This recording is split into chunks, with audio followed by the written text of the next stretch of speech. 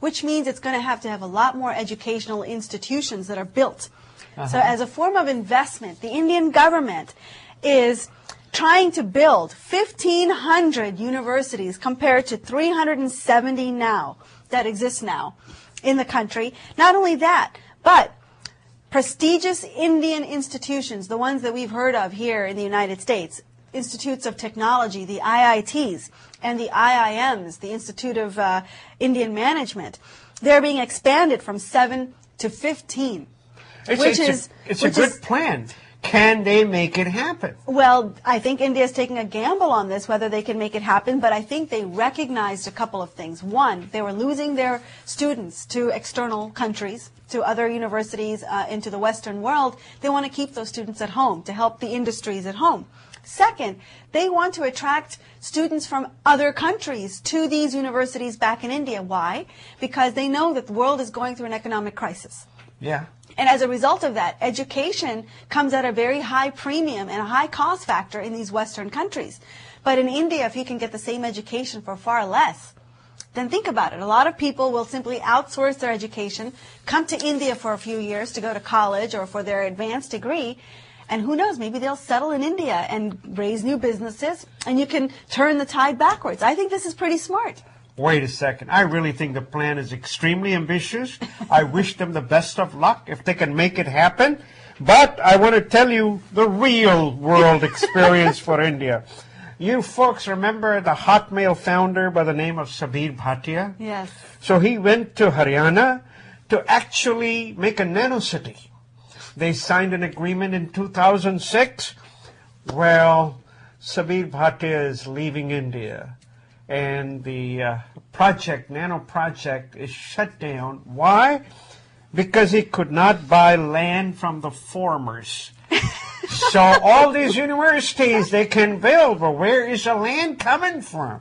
So they have a little hiccup here. They need to make sure. You know, there are a lot of universities here in America that are interested in helping them achieve that particular goal. There's actually... But they don't want them to take the money home. So why would they come there? You know, I mean, let's face it. Yeah, education is a great endeavor, but it's a business. You're absolutely They need to right. make money. They don't allow them. There were actually 50 foreign universities that expressed interest in setting up in India last year. And this is on the heels of President Obama's visit. You remember he went to Delhi, he spoke at a university there. That caused a lot of buzz, and universities expressed interest.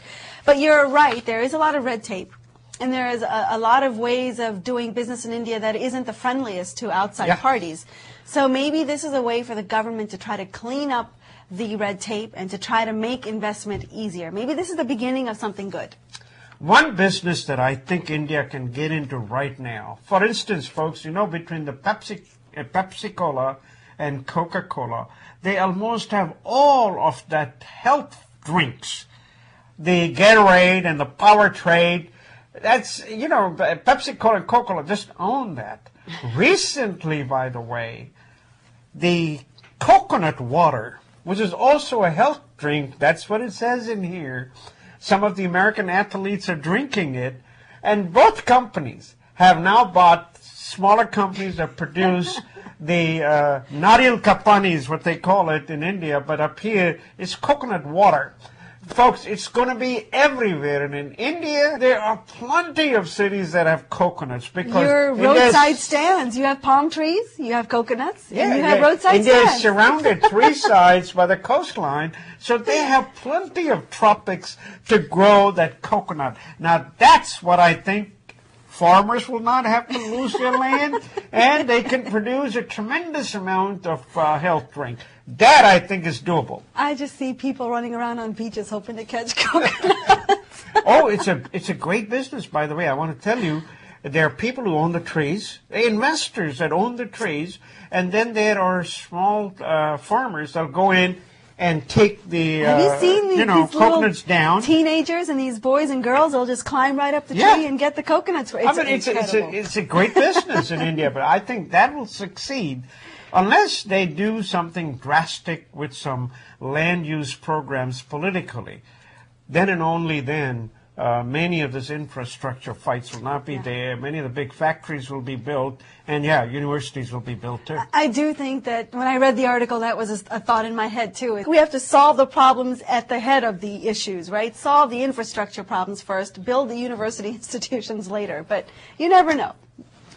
They can do it simultaneously. Maybe, hopefully.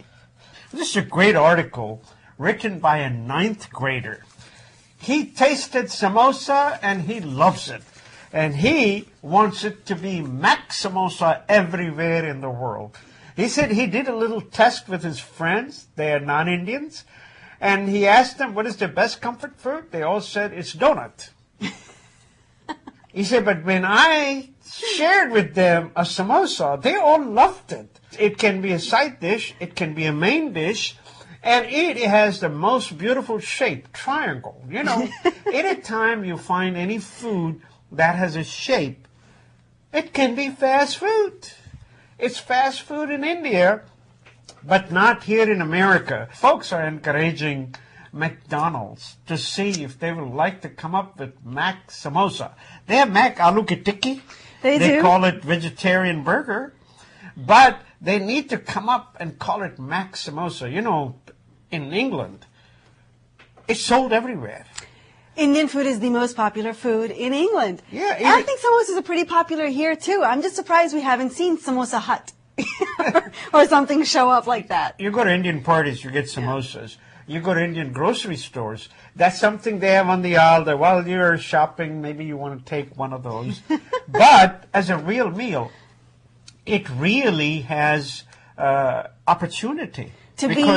To be some, I won't call it a health food because it is deep fried, but it is vegetarian. Yeah. It does have healthy vegetable ingredients. It can be non-veg. It can be non-veg. We sometimes will experiment with trying different recipes out. After all, it's just a container for whatever you decide to fill into it. That's right.